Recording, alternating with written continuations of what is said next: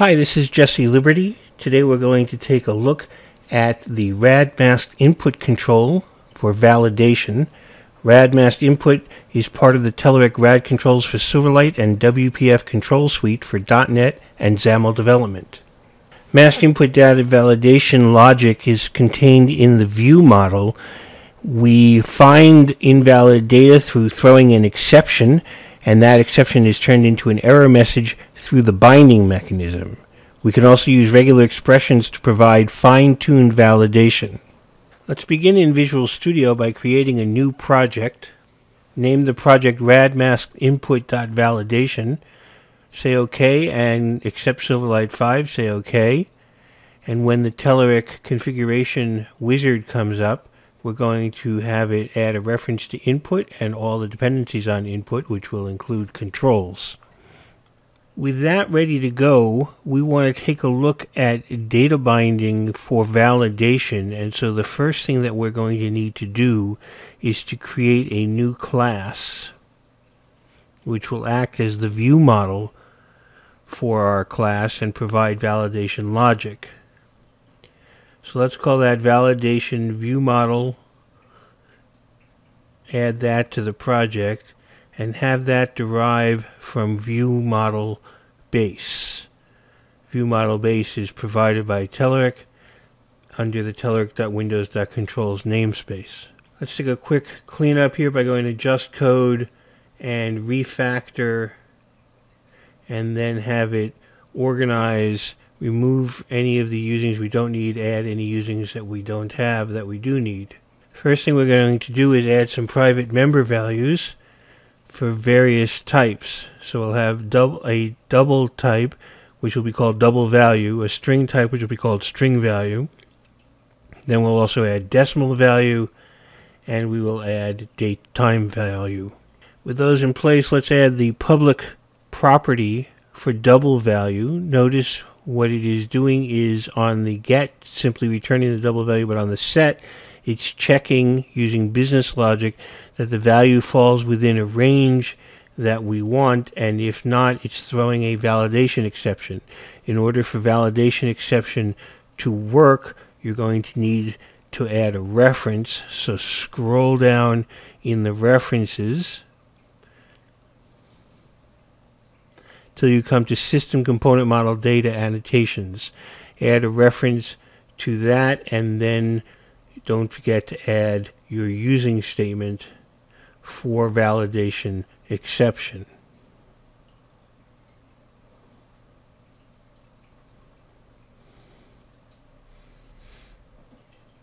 If the value is outside of our limits, we're going to throw a validation exception. Otherwise, we're going to do the normal property thing of assigning the value and calling onPropertyChanged.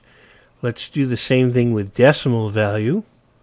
And with decimal value, we're going to call validation exception if it's outside the range of -100 to +100.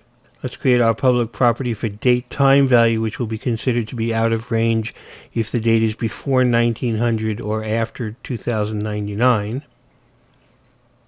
And finally, for our string value, we're going to consider it to be invalid if its length is greater than 6. With our VM in place, let's turn to main.page.xaml.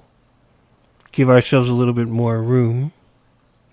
Remove the grid, and let's replace it with a stack panel. We'll name that layout root, and we'll give that a background of white. With our outer stack panel in place, we're ready to add a masked numeric input. Let's give that a name and set up its width and margin to position it appropriately. We're going to set the error message, and notice for error message we're binding. The path is equal to text, and we're binding to an element whose name is custom error message. Our input behavior is insert. It can be insert or replace, and you can toggle between those at runtime with the insert key. And very important, we're going to set the value to bind to double value and notify on validation error and validates on exceptions. Both are set to true. And you'll remember that If the value is not valid, then it throws an exception. This will turn that exception into an error message and will notify the user with that error.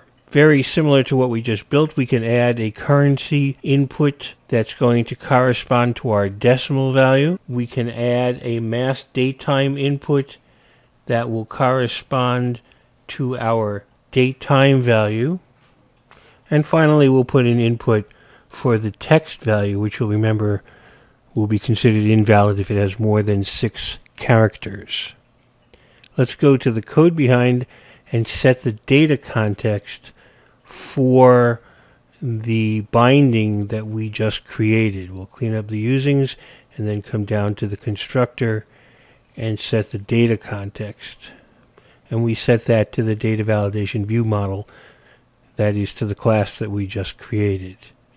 Let's go ahead and run that without debugging. Our controls come up, and you will notice when I enter 15 we're fine. At 150 we get an error message saying that the value is outside of the limits. Similarly on the currency, if I put in a value that's too high, I get an error message that it's outside of the limits. Let's go down to the date. I'll start entering a date. It's going to tell me that I'm outside the limits because I'm in year 001. But if I set that to 1901, the error message goes away. Finally, we come down to the string, and as I enter characters, that's 3, 4, 5, 6 characters. On the 7th, we get the error message. So we see that our validation is working with a binding against the view model, and the view model containing the rules for the validation, throwing the exception when it is out of the valid range and being picked up by our control and turned into an error message. Let's start another project and take a look at validation with regular expressions. So we'll call this rad MaskedInput.regularExpressions. We'll say that it's a Silverlight 5 application, and once again we're going to add a reference to controls.input, which will bring along Telerik.windows.controls. Let's add a class again to act as our view model, MaskedInput view model. Let's have that derive from view model base. Notice the red squiggly lines. We're going to go to just refactor, come down to organize and add missing usings. That will take out the ones that are not needed, and it will add, in this case, Telerik Windows Controls, which is needed for view model base. We'll add a private member variable email, which we will initialize to username@email.com. Then we will add a public property corresponding to our private member variable. The getter just returns the value. The setter checks to make sure that the value that's being passed in is different from the value we already have. And assuming that it is, it sets email to the value that was passed in and calls on property changed as you would expect. What's different here is that we're going to annotate the email property with a regular expression, and that is the regular expression for a valid email address. And notice the second argument is the error message that we want displayed if we don't have a valid email address. Let's go over and add a reference, as we had to earlier, to system.componentModel.dataAnnotations, and that will allow us to add a using statement which will make the regular expression annotation valid. We'll save that, come over to our main page. First thing we need to do in our main page is to create a new name space, which we will name VM, and have that point to this application. Now let's make a little bit of room and put in the data context that we'll be using for our data binding. And that data context will use the VM namespace and then that will take us to MaskedInput view model, the class we just created. We're now ready to come down to our grid layout route. Let's set the background on our grid to be white. We'll create an outer stack panel. Then we'll create an inner stack panel whose orientation is horizontal, and drop in a text block to enter as a label and a radmask text input whose value will bind path equal email and mode equal two-way. With that binding in place and the regular expression testing validation, we're ready to run the application.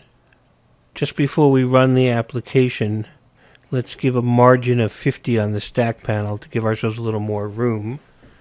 And now we can delete the name that was there and start to type a name. And notice it says it's invalid until it sees that @foo dot and at least co, if not com.